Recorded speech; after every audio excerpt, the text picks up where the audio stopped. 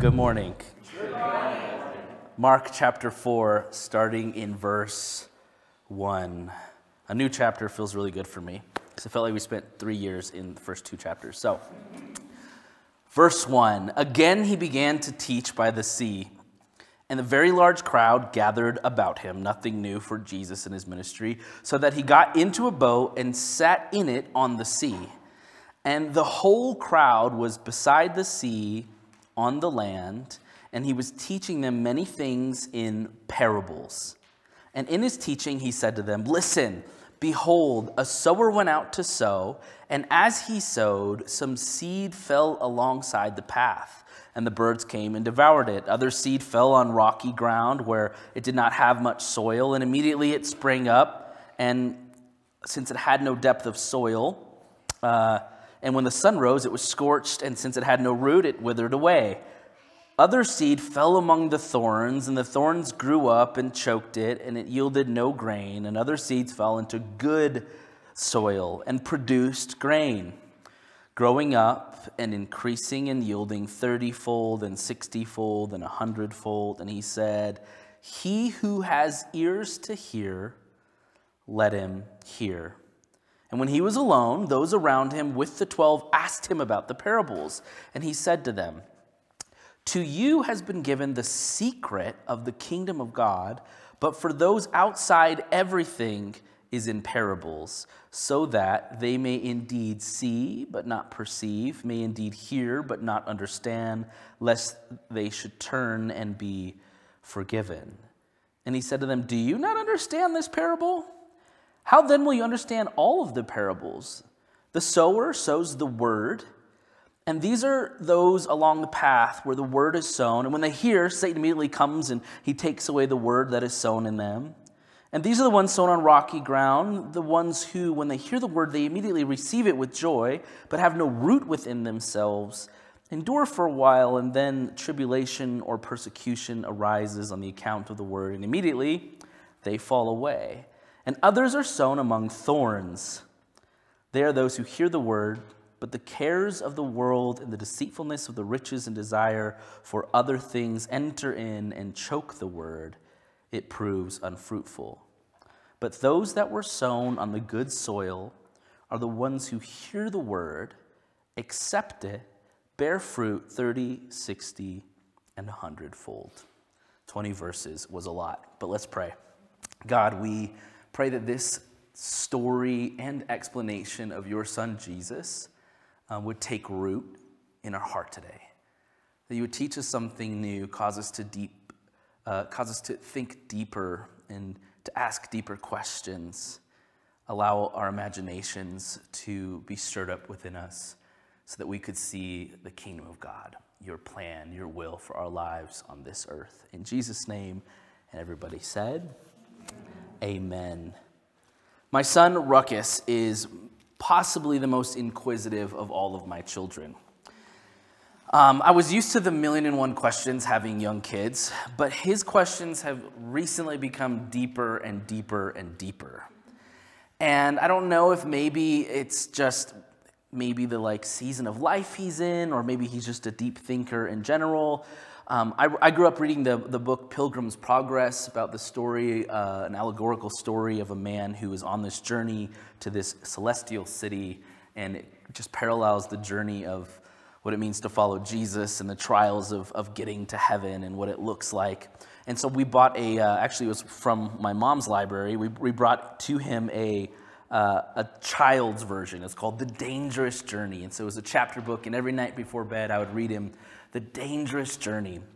And afterward, I started to realize he was asking really deep questions about life and the meaning of it, and heaven and dimensions and eternity and death. And as he would ask these questions as a 5-year-old, I would try to give him 5-year-old answers, and it just wouldn't suffice. He asked us the other day, "Dad, you said that Jesus gave you these kids," speaking of him and his siblings. And he goes, "Well, what did Jesus look like when he gave us to you?" And I was like, well, he looked like Jesus. And he's like, but what does Jesus look like? You said he gave him to you. I'm like, well, and the other question was, hey, can you see heaven from where we are now? And I'm like, well, it's dimensional. It's, there's some things. But Christian in the book, he saw the celestial city for himself. And I'm like, yeah, but let me explain. And so he gets deeper and deeper and deeper. And now he's asking questions about procreation. And I'm like, son, please just calm down. You're 5. What I started to realize as my kids ask deep questions is that deep questions make me uncomfortable. Deep questions, especially from strangers or even acquaintances, even friends, I guess, if I'm being honest, and especially of my children, don't always sit right. It's like, I don't really want to go there with you. I don't really have the answer. It's the deep, deep thoughts that scare us, and it's the deep questions and inquiries of our children and of our friends that put us all off guard. Like, that's not really like table talk. You don't meet someone the first time over coffee and are just like asking these ethereal, like deep, like theological questions. What do you start with? It's nice weather out today, right? Like we want to keep it at the surface as much as possible. And those deep moments are for friends that have deep relationships with. And then there's Jesus, who is no longer welcome in the synagogue. He's taken his pulpit on a boat out in the Sea of Galilee with a shore full of a crowd of people, and he's giving his messages. And he has gone from reading scriptures and speaking to only speaking in parables. In fact, for the next several chapters, all we're going to see of Jesus is these stories. And I love that Mark stopped and kind of paused. He tells the story of the sower. Here's Jesus. And then he's paused and he's like, and then Jesus went and explained to his disciples why he's going to talk like this from now on.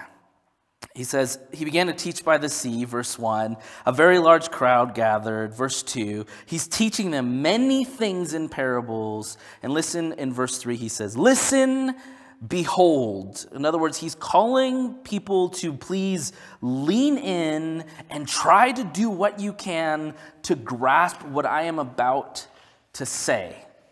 As soon as he's done with the story, the disciples pull him aside when he is alone and go, what the heck, Jesus?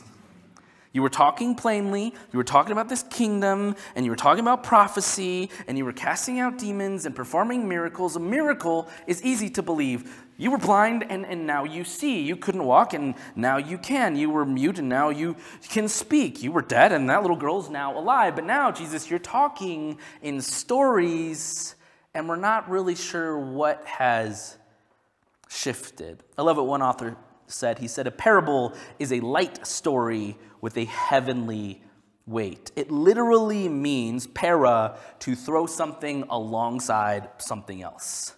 It's like when you're prepping meals for your children. Like you throw the dino nuggets next to the carrot sticks in hopes that they get the carrot sticks in the diet too. This is Jesus. What he has to say about the kingdom and heaven and eternity and God's plan on planet Earth is not palatable for the everyday Jew. And so he's throwing these grand, great ideas right alongside the common man's language. Here's something that I know all of you are familiar with: sowing seed. They are Jews in an agriculture environment. They're all used to seeing a sower go to the field and cast his seed all over his field and then plowing it afterward. This was common occurrence. This would be like saying red or green chili in New Mexico. We all get it. We're all familiar with it. It is not something that is confusing to us. Jesus is speaking in everyday plain language on the surface, but then beneath it, he is describing something that none of us can really comprehend: God's kingdom. Often he was asked, Jesus, tell us about the kingdom. And what the Jews had in their mind is an army usurping, an insurrection, a revolution where Jesus would be king and enthroned over Rome and the empire, and Israel would take its place again as God's chosen, and it would be amazing. And then Jesus is like, well, it's nothing like that at all. So let me just tell you, the kingdom of heaven is kind of like a mustard seed.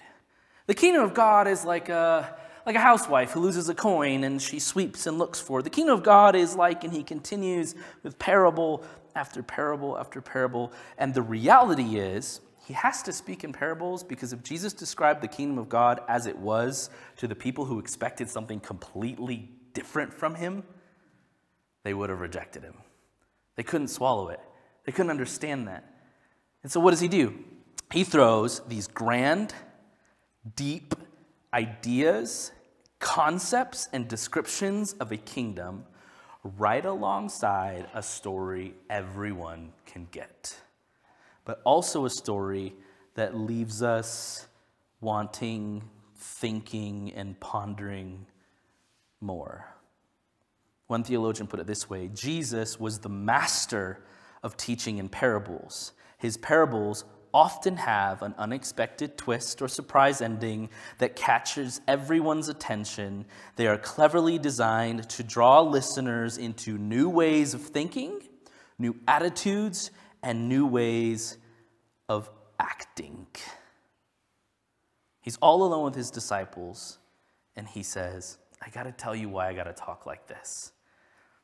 And it kind of curtails right on what Pastor Josh preached on last Sunday. Some people among us, especially the religious elite, have already made up their minds about me. They cannot receive, they will not listen, they can see but not perceive, they will hear but not listen, they will experience but not enjoy. They're not going to get it no matter what happens. And so he starts with a story of soils.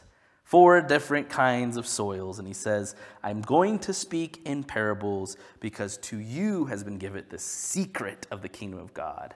And to others, they will never be able to receive. I think the question that the disciples asked immediately after he gives this parable is, Jesus, why can't you be more forthcoming, straightforward? Why can't you just get to the point? Why can't we just take up the arms and storm the castle? Jesus, what are we missing? Why are we skirting around the subject here?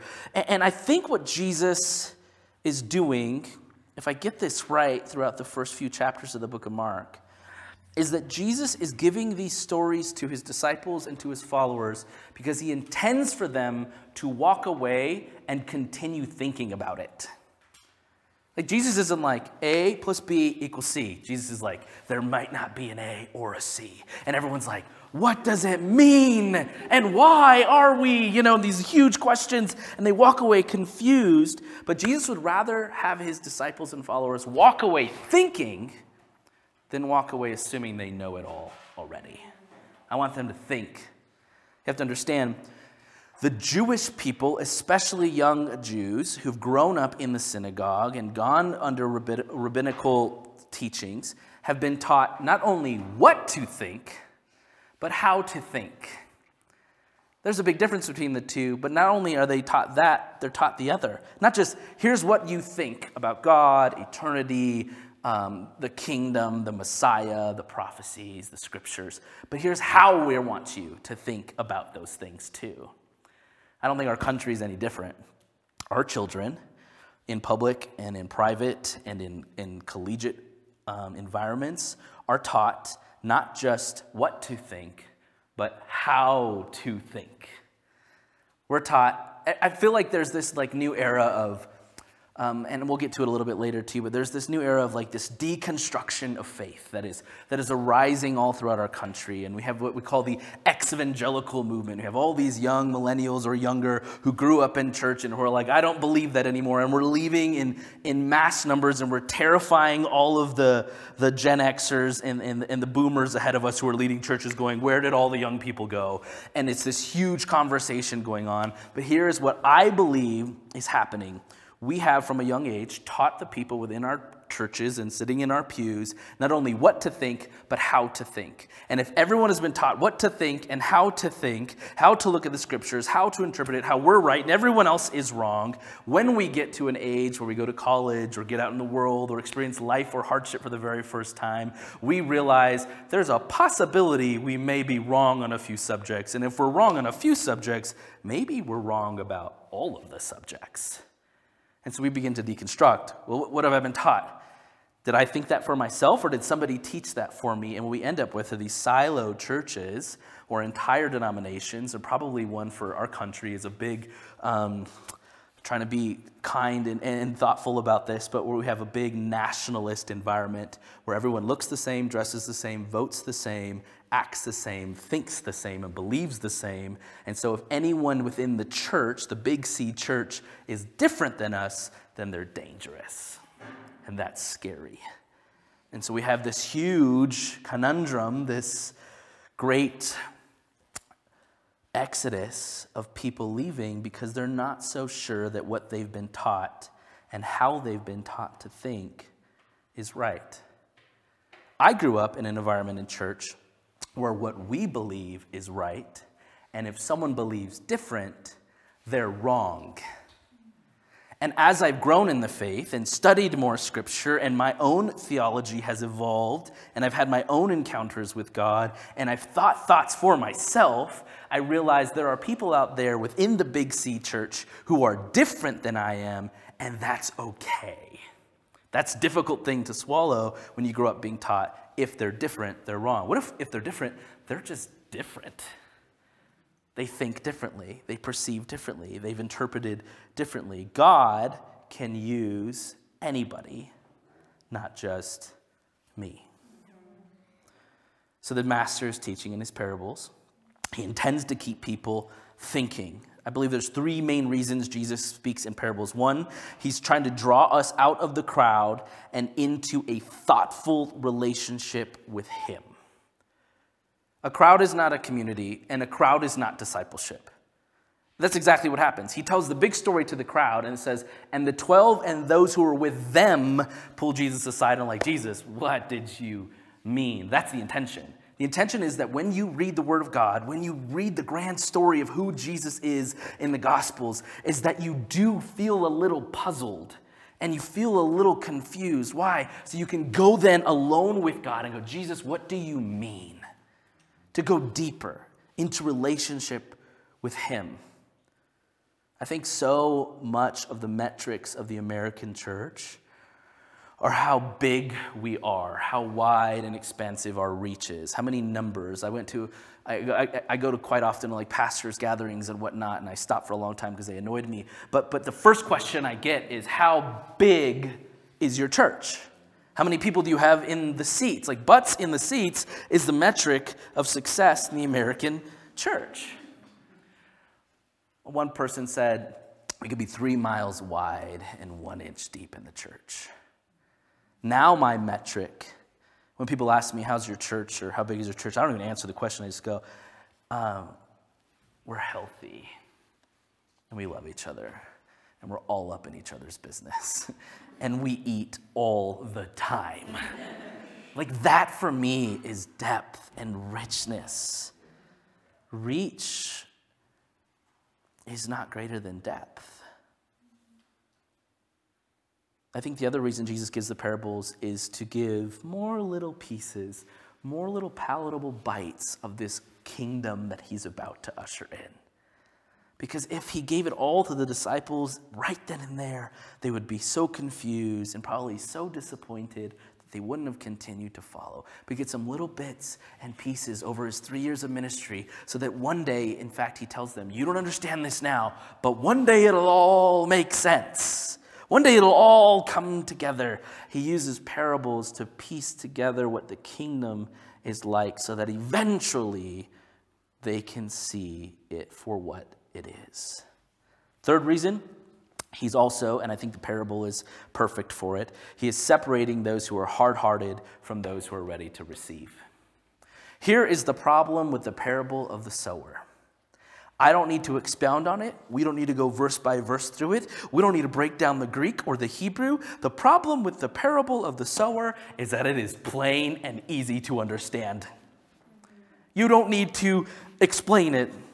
We don't need to break this down. He's speaking in plain language. And then he goes and explains it. Okay, the path of the road. Okay, the rocky, you get scorched. Okay, you got thorns. You got things in your life that don't belong. It's going to choke you out. It's going to strangle you. It's going to smother you. And if you're good soil, you'll bear fruit.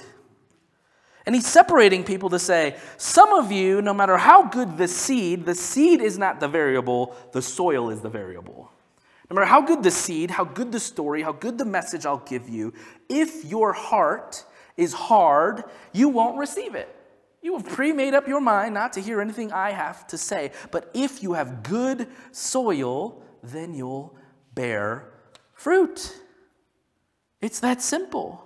Mark Twain put it this way: it ain't the parts of the Bible that I can't understand that bother me. It is the parts that I do understand. It's the parts where God says, do this and don't do that. But no. Let's get into all the idiosyncrasies and nuances of the end times. Let's talk about the book of Revelation. Let's get into stuff that's so confusing and so ethereal and so ambiguous that we can sit here and talk about it for days and days and days and days and days and ignore the fact that Jesus said plainly and purely, love your neighbor, be good to your enemies, feed them. Whatever you do to the least of these, you're doing to me. When you pray, pray like this and not like that. It's the plain language of Jesus that terrifies us, because the plain language of Jesus leads us deeper and deeper into thought. Barclay put it this way: so Jesus spoke in his parables. He meant them to flash into people's minds and to illuminate the truth of God. But in so many eyes, he saw dull incomprehension. He saw so many people blinded by prejudice, deafened by wishful thinking, or too lazy to think. He turned to his disciples and he said, do you remember what Isaiah once said? He said that when he came with God's message to God's people, Israel in his day, they were so duly ununderstanding that you would have thought that God had shut instead of opening their minds. I feel like that today. When Jesus said this, he didn't say in anger or irritation or bitterness or exasperation. He said it with the wistful longing of frustrated love, the poignant sorrow of a man who had a tremendous gift to give, which people were too blind to take. The sower wasn't the bias. The soil was. It's the parts of the Bible that I get that are plain and simple. Either what Jesus has for me takes root in my heart and bears fruit for everyone else to enjoy, or it doesn't. And that means that my heart is hardened, or too busy with weeds, or too shallow for depth, for richness, for multiplication. The question for most of us isn't, God, why aren't you moving? Why aren't you speaking? Why aren't you using me? Why can't I hear you? Why can't I feel you? Why is this so difficult? Because we want to blame it on the sower instead of recognizing maybe God's not speaking, moving, and doing because the soil of your heart is just not good. And so let's move on to something else, right? Let's move on to something deeper. Let's go into another Bible study, or let's leave the church altogether, because if you want me to face me, that is a whole other conversation. Does the message that Jesus gives, regardless of when he speaks it in the gospel, or the great message, the great story that is strewn throughout the entire Bible, does it sit on the surface of your heart, or is it deep, deep down inside? Will it withstand the weeds, the persecution, the trial, the things that nobody plans for? Do you have a root system? Is it deep or is it shallow? My greatest fear for the American church is how shallow we've become. Our bookshelves are full with 5 easy ways to follow Jesus. We literally have entire app systems and bookstores filled with abbreviated texts. I ordered one by accident. I was like, oh, I want to read this book. And I got it, and it was like this thin. And I'm like, why are you so thin? And I look at the back, it says abbreviated. I'm like, well, who wants that? It says 30 minutes or less. What? We want everything as easy as it can come. We want the podcast. Give me 30 minutes of a podcast. Give me something simple, something I can digest. You know, my son's asking me these great questions about heaven and God and eternity and what happens when you die. And I'm like, put on Spider-Man because we can handle Spider-Man. Our whole culture is overwhelmingly consumed with the shallow. The filters on our Instagrams, the 2 lines we get for a bio, the timer we put on when we meet somebody new. The weather conversations seem to be about as deep as we get nowadays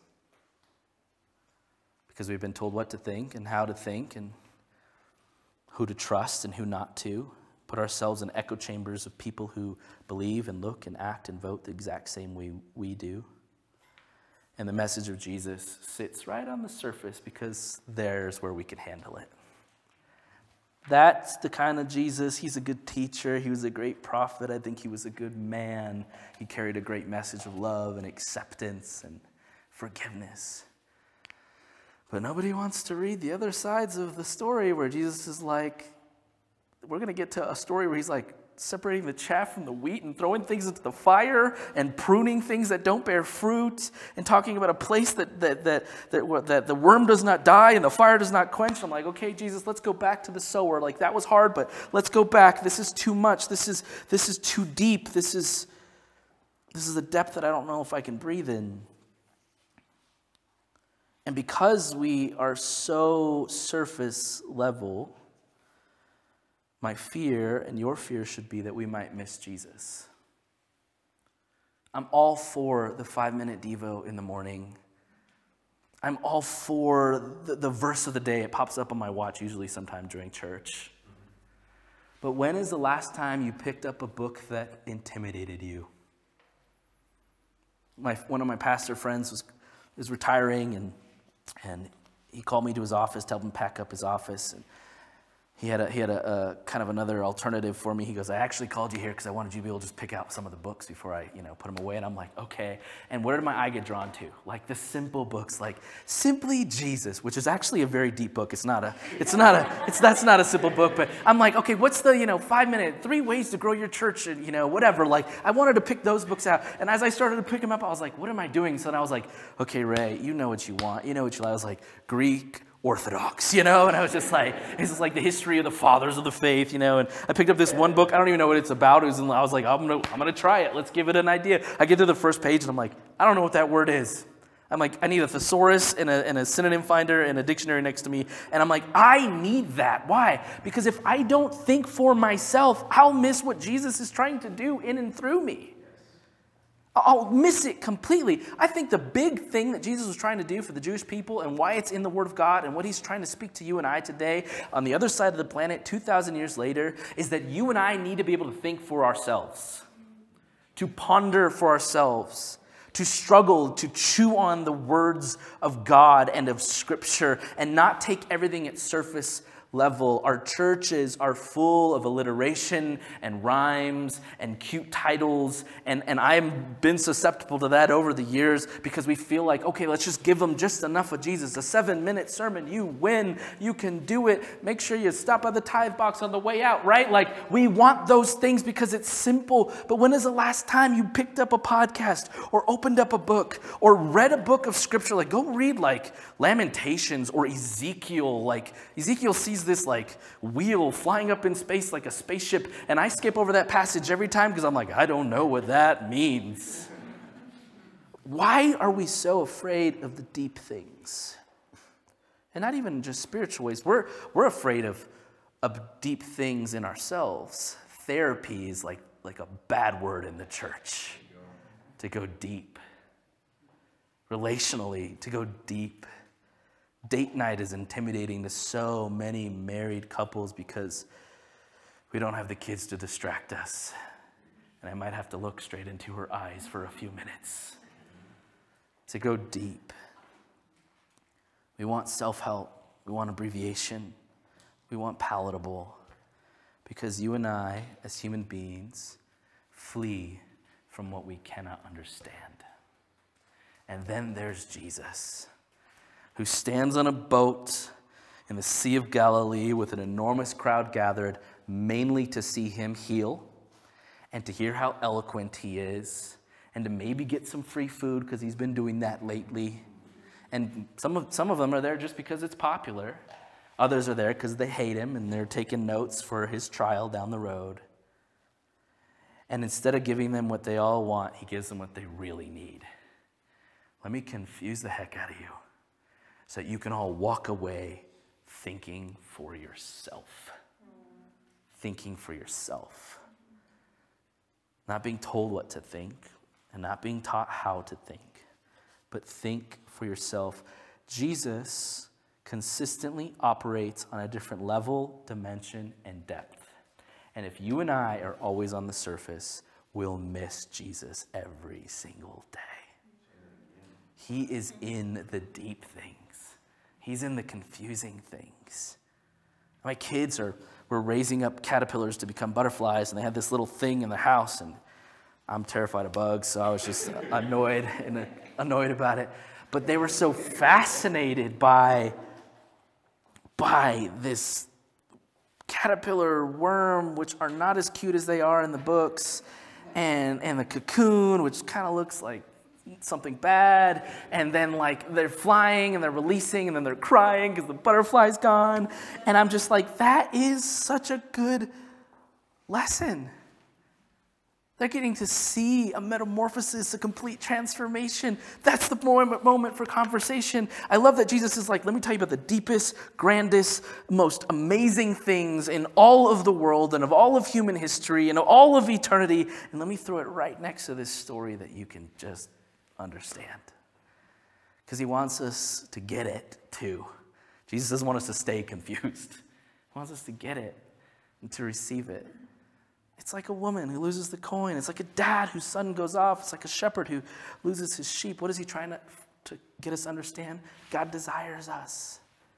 And story after story and parable after parable on these different dimensions and levels and depths, Jesus speaks. Don't let the message of Jesus sit on the surface of your heart. Don't let it not go beneath the surface. Allow yourself, in fact, plan for yourself to go into deep thought, deep consideration, contemplation, deep relationships and connections with other people and with Jesus, deep into God's word. Don't be afraid to be intimidated or confused. I love what Paul said to the church in Ephesus.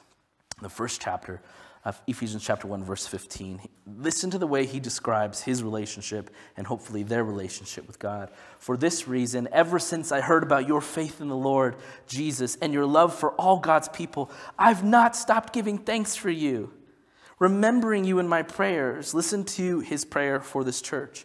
I keep asking that the God of our Lord Jesus Christ, the glorious Father, may give you the spirit of wisdom and of revelation. Those are deep words for deep relationship, so that you may know him better. I pray that the eyes of your heart, even just that phrase, I don't have eyes on my heart, but the Bible says I do. The eyes of my heart may be enlightened in order that you may know the hope to which he has called you. Listen, the riches, you could translate that depth, the riches of his glorious inheritance in his holy people and his incomparably great power for us who believe. The power is the same as the mighty strength he exerted when he raised Christ from the dead and seated him at his right hand in heavenly realms, far above all rule and authority and power and dominion and every name that is invoked, not only in this present age, but also in the one to come. In 6 short verses, Paul has talked about glory, enlightenment, inheritance, depth, holiness, incomparably great power, faith, belief, mighty strength, resurrection, heavenly realms. When was the last time you used the word realm in everyday language? far above all rule, authority, power, dominion, and every name invoked, not only in the present age, but in one that is yet to come. We are talking about some very big ideas. I wonder why we don't tattoo verses like that on our sleeves. Don't be afraid of the deep. Don't be afraid of what we can't understand. God is often working in the places you and I are afraid of. In the deep relationships, in the deep work of therapy, in the deep scriptures, in deep quiet and contemplation. My prayer life, oh my gosh, it's the quiet moments that are terrifying. Can anybody agree? Because I like it. I'm like, God, thank you for this and thank you for that. And if you don't mind doing this, and I'm sorry about that. But it's those moments where it's just me and God and silence, where it's like, okay, I need to say something or do something. This is getting uncomfortable, like I'm sitting in an uncomfortable silence with God, and all of a sudden, there he is. All of a sudden, he's like, I just needed you to come a little further, a little deeper. I needed you to go a little bit, set your roots down a little bit more. I needed you to separate from all the things you understand and walk confidently hand in hand with my son Jesus into the unknown and watch what I can say and do. Watch the way you'll read scriptures from now on when you go, I'm not afraid of what I cannot understand. Because in that somewhere, Jesus has a word for me. So we're not going to break down the parable. You're going to go home and do that for yourself. Let's do some of our own thinking, our own contemplation. And my prayer for you is that God would speak to you in ways as you ask questions maybe you're not used to asking, or thoughts you're not used to thinking, or confusion that you're uncomfortable with. Watch what God does in those moments. Because I believe that we have, on the surface, missed out on so much of the heart of God because we are intimidated by what we do not know. Let's pray. Jesus, forgive us for being lazy to think. Forgive us for the times we just want to unplug and we don't want to think right now. We don't want to tackle that right now. We just need to zone out or move on or get out of whatever. God, I pray that those moments of uncomfortableness with our children or conversations, or as we examine our own lives and our hearts and our histories, or maybe we meet a new person or begin a new relationship or sit down in a church with the Bible in our laps, God, I pray that we would not turn away from those moments of depth, but that we would, like you said in the beginning of your parable, listen and lean in. We would lean into you, that we would see things maybe we never saw before, hear things we should have heard all along. God, that you would change our hearts and our minds, not to look more and more like those around us, but to look more and more like your Son, Jesus, who operates in a whole other realm and dimension. His thoughts are higher, his ways are higher. You are incomprehensible, but yet you want us to know you personally. God, give us the grace to deal with people around us, the patience to love those who are difficult to love. God, work on the soil of our hearts. May we be the kind of people who, when the seed is thrown, when your word is cast upon us and your message is here, that we produce fruit, that we put down roots, that we have gotten rid of the weeds that would choke us, or the rocky ground of our hearts that has been hardened, that we would let you in ways that we haven't before. In Jesus' name, and everybody said together, amen, amen. A few things before you skedaddle. Is next week Mother's Day? Wow, that came fast. If anybody has any good ideas for Mother's Day presents, let me know. Mother's Day, Pastor Rachel is preaching. We're going to have flowers. We call it Bring Your Mom to Church Day. So we'll have some flowers for them and some refreshments, and then we put up a photo booth, and you can take a family photo with Mom. That's next Sunday. And then the 15th is breakfast in the garden, and we'll feed everybody and hang out together. And then after that, we'll probably move to dinner in the garden because it's going to get hot. So we'll go at like sunset time and have a little bit more of a vibe outside in the garden. If you need prayer, counseling, a friend, if you want to just go into some deeper conversations, talk to one of us or go to anx.life and submit a request to meet with a pastor. We'd love to just go deep, ask the hard questions, and we'll probably tell you we don't know the answers to most of them, and that's okay. We don't need to shy away from that. We love you. Have a great week.